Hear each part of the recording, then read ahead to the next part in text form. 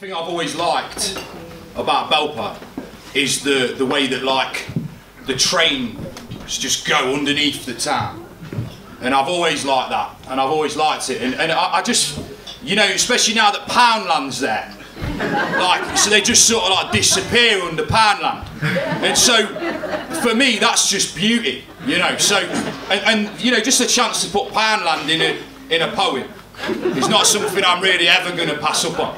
So I've not actually titled this one, but it's not going to have Belper in the title. I could just promise you that, because 2 people have done that already. So you know, we're just going to have to knock that on the head now. So we'll just go for it. I don't know if it's very good, but also, you know, I only had a day to write it, a couple of hours or something. Normally some of my poems have taken me 8 years to write.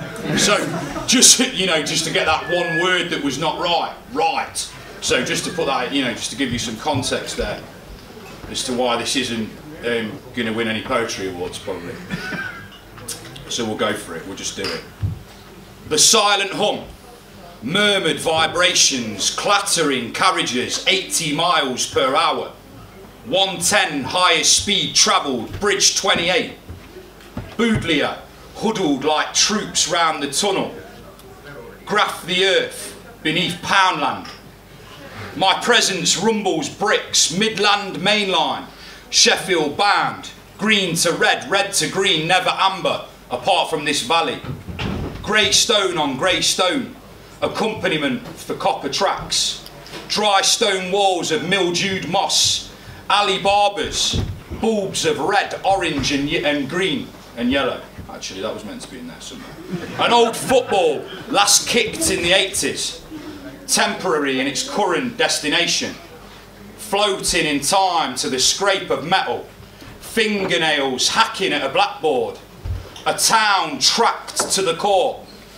I fear for my reputation, stood with a notebook and a pen, looking down over the 2:30 to Penzance. A young couple smirk as they walk past.